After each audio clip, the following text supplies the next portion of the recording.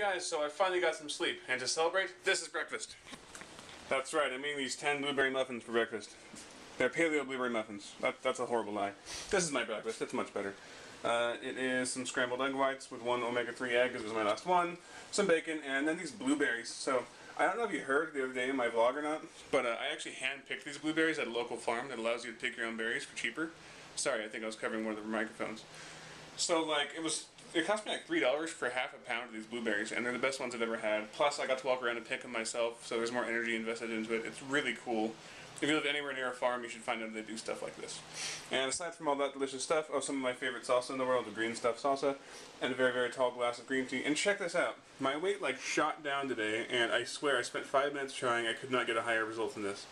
So apparently my weight dropped significantly today for reasons I don't know, but I'm okay with that because I feel fine and I'm eating good food. And with that, it's breakfast time. So I was serious about the whole beer brewing thing. Check it out. This is where you steep the grains. We're trying to hold them at or near to 155 for 30 minutes. So we have the grains here in this muslin bag steeping. The water is turning brown. It's like making grain tea pretty much. So this is the first part of the process where you actually are like interacting with the ingredients in hot water. Later on, things like hops and yeast come into play. But that's not for a long time, so stay tuned. So a mid-brewing lunch. I cooked up some carrots, cauliflower, broccoli, and then cooked up 2 chicken and apple sausages and sliced them up and put them on top. So veggies and sausage. That's lunch. Maybe some guacamole. Here's the next meal. First of all, John's drinking beer, and they ordered pizza earlier. Beer. So, like, everything's just, like, terrible. But besides that, I have food. My squash zucchini chili powder thingy, and some chicken sausage, because I'm out of better protein, and homemade applesauce.